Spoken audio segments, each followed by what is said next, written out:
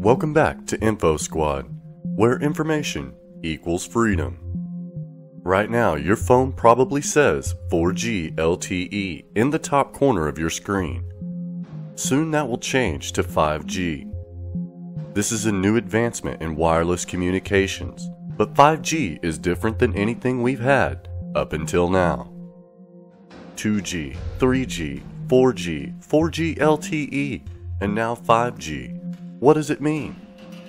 Well, to put it simply, the G stands for generation, as in the next generation of wireless technologies.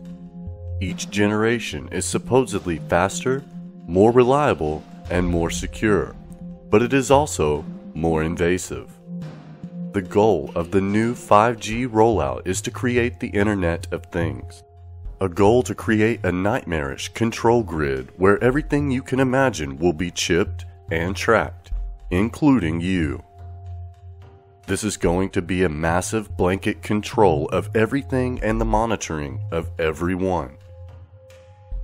The Internet of Things is a term coined by Kevin Ashton of Procter & Gamble in 1999. And 20 years later, this prediction will become a reality. 5G networks is referring to the high-frequency band between 30 GHz and 300 GHz in what we call the millimeter wave spectrum.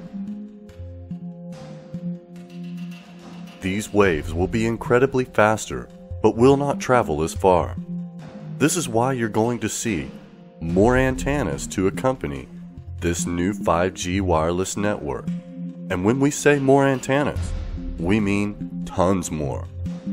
They will have to do this to achieve the same coverage as the 4G networks currently have. As of right now, the projected widespread release of this technology is the year 2020.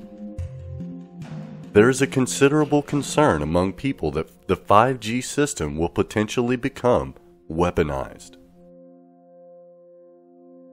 This is a claim that should not be taken lightly, as the military currently uses similar frequency bands in its active denial system.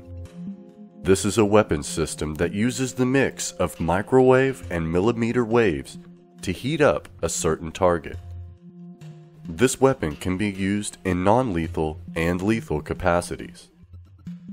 It's not hard to imagine a situation where hackers or other nefarious parties gain control of the system and potentially use it in a harmful way. We can all agree on faster download speeds and a better connection. But at what cost are we willing to obtain these goals?